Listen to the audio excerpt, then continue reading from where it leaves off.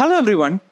So today we are going to discuss about an important concept which is called as principle of inclusion and exclusion. This is a useful tool in Olympiad combinatorics and particularly for exams like AMC, IOQM and SMO contests. So this talks about counting a set which is actually union of multiple sets. Let's say you have 3 sets and some elements are common within them. Then this method allows you to count the total number of elements without overcounting or undercounting it.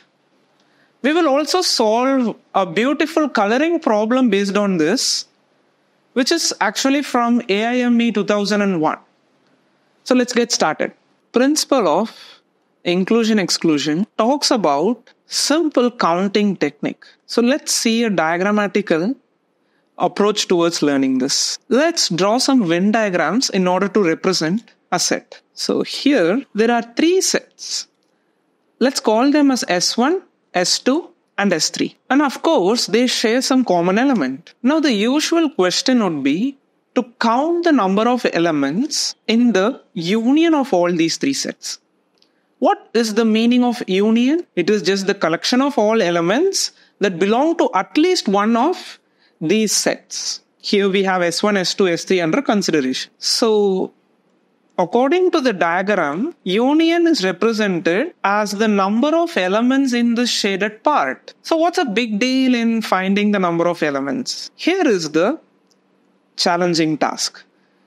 See, we can find the cardinality of S1, cardinality of S2, cardinality of S3 in some problems or scenarios quite easily. And we will also take an example to justify it. But do notice that the cardinality of the union, cardinality of S1 union S2 union S3 is not equal to the individual cardinality. The reason being that common elements are counted twice and few of them are counted thrice. So for example, elements over here are counted both in S1 and S2.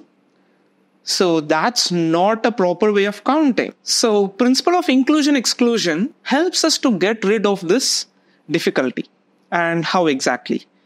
It sort of purposefully overcounts the union and then undercounts it, and then overcounts it, and then undercounts, overcounts, and then slowly you can observe that error decreases to 0. This is how it is designed, and let's see how this is counted. Cardinality of S1 union S2 union S3 is actually equal to the cardinality of S1 plus cardinality of S2 plus cardinality of S3 minus cardinality of S1 intersection S2 and then minus cardinality of S2 intersection S3 minus cardinality of S3 intersection S1 plus cardinality of S1 intersection S2 intersection S. So finding the intersection's cardinality is not very difficult, and thus the union's cardinality is broken down into intersection's cardinality as given, and you can clearly observe that the signs alternate when you consider the number of sets that you take for the intersection. If you take 2 sets for intersection, you get a negative sign. And when you take 3 sets for intersection, you get a positive sign. So having that in mind, let's understand a quick reason behind this definition. Notice that when you add all these cardinalities, this green shaded parts are actually counted twice. They are counted twice. Whereas the outer parts, which exactly belong to one set, are counted once. So we need not disturb them. But since the green shaded areas are overcounted, we have to subtract it in order to account for this overcounting. And that's why we subtract cardinality of S1 intersection S2, which actually refers this part. Though it includes the intersection of all 3 sets, we will come to that later. But for now, the green area in the S1 intersection S2 part is accounted for. And similarly, when you subtract S2 intersection S3, you actually get rid of that overcounting which was done when you add the individual cardinalities. And similarly for the S1 intersection S3. But when you think about the part in the interior, which is the intersection of all three, they were counted thrice when you added individual cardinality. And when you subtracted the cardinalities taken two at a time, you actually subtracted it thrice. So you added thrice and subtracted thrice, which means you have to add it once more to get the actual count of this triple intersection. That's why we added it at the last. So let's quickly solve a problem based on this. So this is a problem from AIME 2001, and this is interesting. Consider a 3x3 unit grid. So it can be thought of like this, and then they are colored with blue or red. And here they refer to those 9 unit squares. So now we are interested to find the probability to not have a 2x2 grid on this 3x3 after the coloring. So it's also given that either color are equally likely, which means that each coloring configuration of these 9 unit squares are equally likely, and thus we can apply the classical definition of probability, which is number of favorable outcomes by total number of outcomes. Clearly, the total number of outcomes are 2 power 9 in number, because 2 for each unit square, and there are 9 in total, and they are also independent, so 2 power 9. And let's count the complement of this given case. The given case is asking you to count for non-existence of 2x2 grid, but actually let's count the probability for existence of 2x2 grid.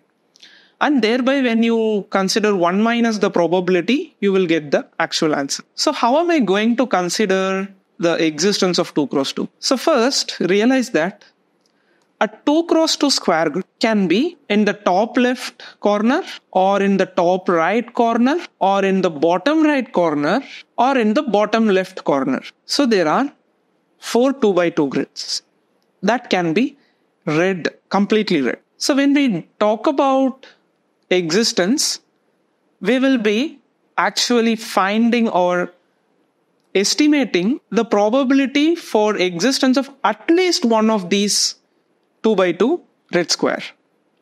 So let's call the bottom left 2x2 square being read to be S1.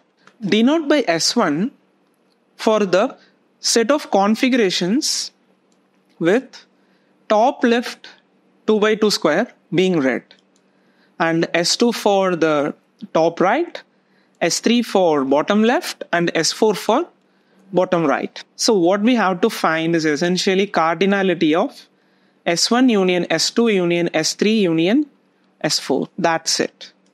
And we have to apply the inclusion-exclusion principle. So here, the cardinality of the union by the inclusion-exclusion principle would be the sum of individual cardinalities minus sum of the 2 intersection cardinalities plus the sum of 3 intersection cardinalities minus the cardinality of all 4 2x2 squares being read. And notice that these 4 2x2 squares are symmetric. So we can just find the cardinality of, let's say, S1 intersection S2, and that is identical to all possible 2 intersections taken at a time. So what we will be finding is the cardinality of S1. So let's assume that the top left is completely red. So we have 2 possibilities for all the remaining squares, which amounts to 2 power 5 in number. So this is 2 power 5, but there are 4 of them, or 4 choose 1 of them, and we multiply it by 4 choose 1. Minus, you have 2 sets, Si and Sj taken at a time, which has to be, so there are 4 choose 2 terms, out of which 4 terms needs to be handled separately, and 2 terms are diagonally opposite 2 cross 2 squares, and that needs to be handled differently. So this is 4 times, let's say S1 and S2 are adjacent, and you see that there are 3 more unit squares which can be independently colored in 2 power 3 ways. So you multiply that by 2 power 3 plus 2 times of the diagonally opposite 2 by 2 squares, which will give you 2 diagonally opposite unit squares. So that is 2 square in number, plus cardinality of sets taken 3 at a time. And whatever 3 sets you take, it will always give you 1 independent square to color.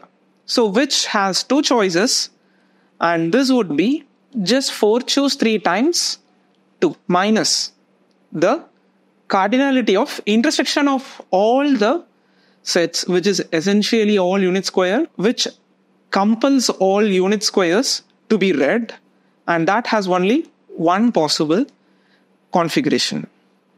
And when you simplify this, you will get the required answer, and that, let's call it as x. So the actual answer would then be 1 minus x by 2 power 9.